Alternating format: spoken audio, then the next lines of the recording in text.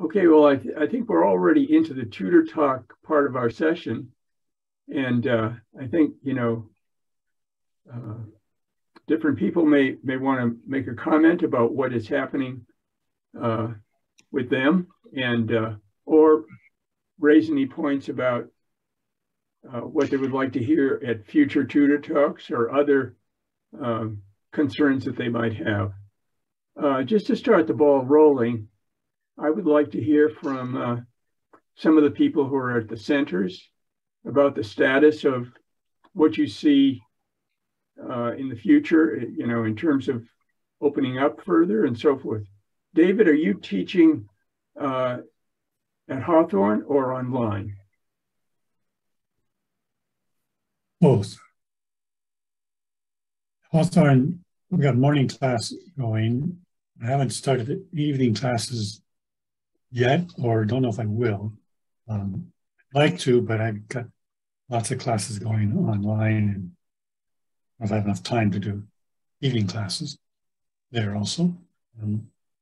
If any tutors are interested in teaching at Hawthorne, they're welcome.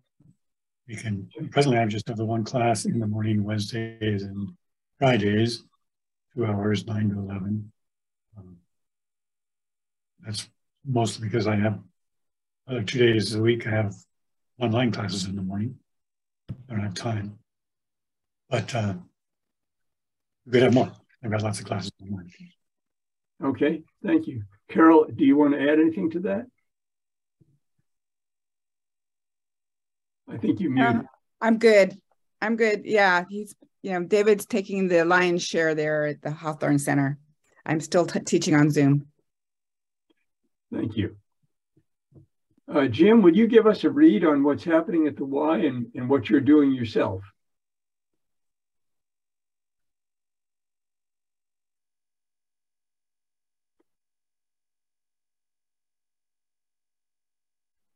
Jim, I think you're muted.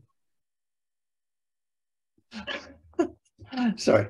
I met with Kristen a couple weeks ago and asked her about coming back online or in person. And she used to just do the volunteers, and she used to screen all the students and did a super job. But then when the pandemic came, she didn't have too much to do. So they shifted her responsibilities, and she's not really doing volunteers, but she is doing some now that we're coming back. So what she did is got the room we used to use, turned it back to us. I don't think anybody else is using it. And we've got classes there Tuesday, Wednesday, Thursday, Friday. There's another teacher that also shares that office. And so far, it's been great to just be able to sit down. My classes are usually about 4 students, and we sit in the room, and in person is so much more effective than Zoom. So that's what we've been doing. I don't know if they want to expand it beyond that, but that's where it stands right now. Thank you. Mary, are you able to say anything about the recent happenings at Wilmington?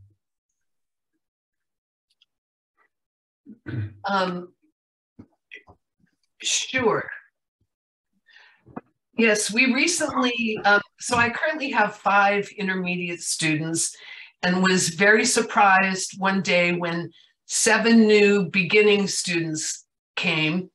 And by beginning, I mean very beginning. They don't speak any English at all, and I don't speak Spanish. So it was quite a conundrum of what to do, but it worked out because we have one of the tutors from Toberman who has agreed to help, and she speaks Spanish. And so we're going to have 2 classes, an intermediate and a beginning. And so that's been very helpful. But it's really exciting that they referred their friends, and these people want to learn. I mean, these ladies don't know numbers. They don't know anything. They've only been here a few months, and I don't think they have much education, but they want to learn. So I was pretty happy about it. Thank you. Mary, how did they learn about us? How did they learn to? one of my older students, when Jack and I were working together, have kids in the school in Wilmington, and they referred their friends. So word of mouth, which is one thing Jack and I talked about. We were talking about direct mail or anything like that.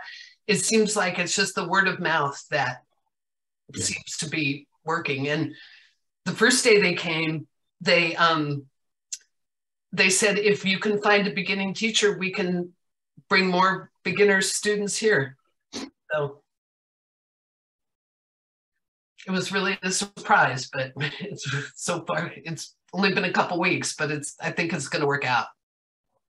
I found that to be very big news because it's been a real drought. I know that you've tried to find people since during the pandemic years afterwards and so forth. No one was interested. And then suddenly 7 people pop up. I mean, it's kind of amazing. Hopefully this is a C turn. Yes. And we'll see more of that. I don't know. Yes. I don't know either, but I think it's good. It is. I'd also like to give a shout out to Maggie Vogel, who she just was trained last year. She started at Toberman. She is so present, completely present with her students. She is. And so then it turns out that Toberman, we have, I mean, we're figuring it out. JC is coming back. And so Maggie's able to go the 2 days a week to Wilmington and focus at one place, which I think is great. But she's just been so willing to take on a lot of stuff as a new tutor. And when she was filling in for me with my intermediate students, when I came back, I made sure that she does speak Spanish, but when I'm not there, she only speaks a little bit of Spanish to them, mostly English, and they really, really like her. She has a really good rapport with the students. It's a good thing. She also has a private student that she meets on Sundays online.